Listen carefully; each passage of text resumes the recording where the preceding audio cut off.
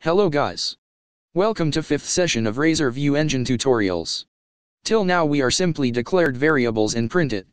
Now we will use blocks like if, switch, while, for each.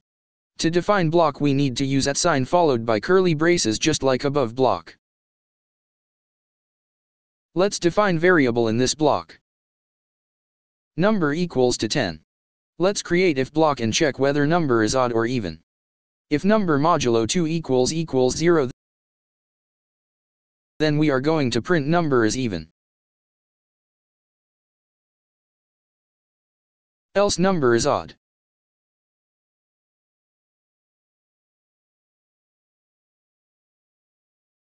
View in browser. It prints even. If we change value to 11 it will obviously print odd. Let's comment this and use switch case statements instead of if-else block. @ sign switch within parenthesis pass number. Use case statements. Write case 10 colon and print its 10 by using @ sign followed by colon. And break statement. Let copy this case statement for more options. Paste it and change values to 20. And for 32. I know it's not proper way to check value of variable. But in this session we will learn its syntax in Razor.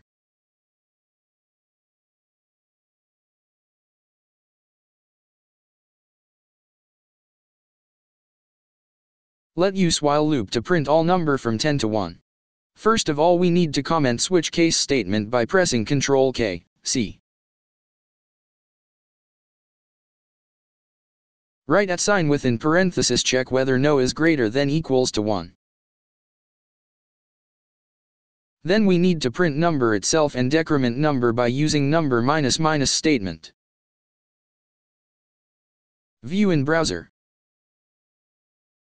It print all of the numbers in same line. To print all in new line we need to use br tag fhtml.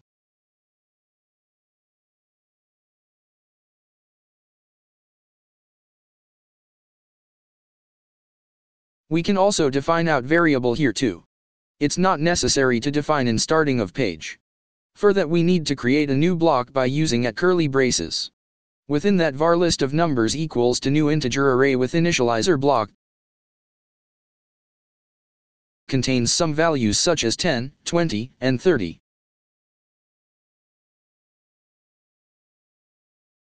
For using for each loop we need to write @ sign for each within parenthesis write var n in list of numbers.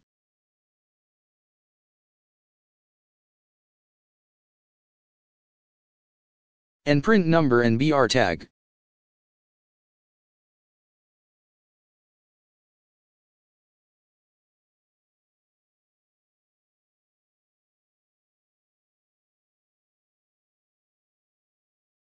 Let's see what we are learn in this session. We can define block of code in Razor by using @ sign followed by curly braces. In parenthesis write any C# valid statements. In this example we are used if statement in code block.